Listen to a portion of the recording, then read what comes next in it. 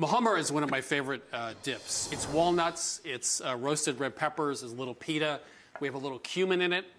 If you want to amp up the cumin, you just put it in a skillet for just a couple minutes and toast it. And toast it up? Yeah. And then the red peppers, a couple jars of those. These are sweet, not spicy.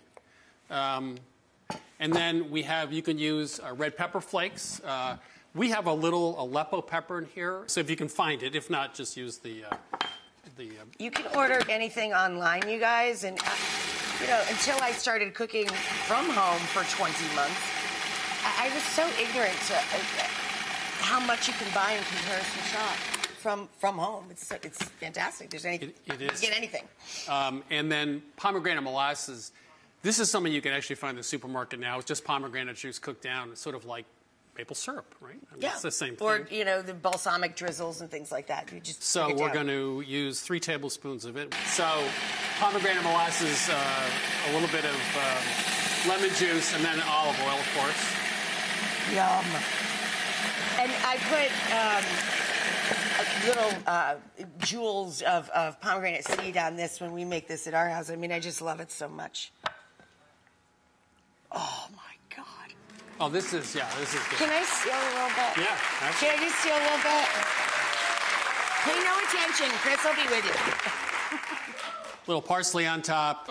This is the best. So good. It is so delicious. So now we're going to roast potatoes, 2.5 pounds of potatoes. We pre-cooked these in a very salty water, 2 quarts of water, half a cup of salt. Wow. So they're salt potatoes. They're great. So we'll let them cool, and then we smash them.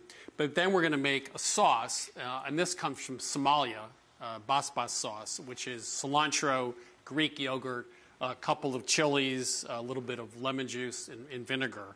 We're going to have a sauce, and then we're going to finish cooking the potatoes.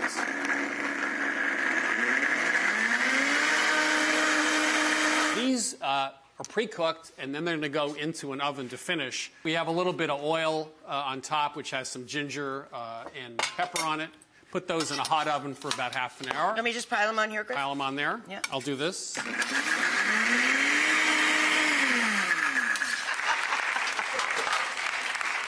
That's gorgeous. So gorgeous. Yeah, we're into good colors here. So now we're going to do something called polpettone. Polpettone means meatloaf, but it's all with vegetables. So there's mashed potatoes, mushrooms, green beans, and then a little bit of marjoram in there. And then we're going to take 2 eggs and a little bit of Parmesan, of course. Or a lot. Or a lot of Parmesan, yes. Good point. I know, right? It's basically just there's some glue to hold the cheese onto all the other ingredients. What, the vegetables are the glue? You mean, is that what you're trying to say? Yeah. Yeah. So put that in a casserole dish. Who doesn't love a casserole? I mean, it just is such a friendly thing. Casseroles and hamburgers make me happy. Well, this casserole is usually made ahead of time and then sliced, and you serve it at room temperature. So for the holidays, it's just really easy to do. Yeah. Right. So. And then you pop a topper on it. Panko, a little Parmesan, a little melted butter. Goes on top. Heaven. And that just goes into an oven, 400-degree oven for about half an hour. Oh, look. And look. Chris, there's one beautifully rested right here on the counter. Everyone in the audience actually gets to go home a couple pounds heavier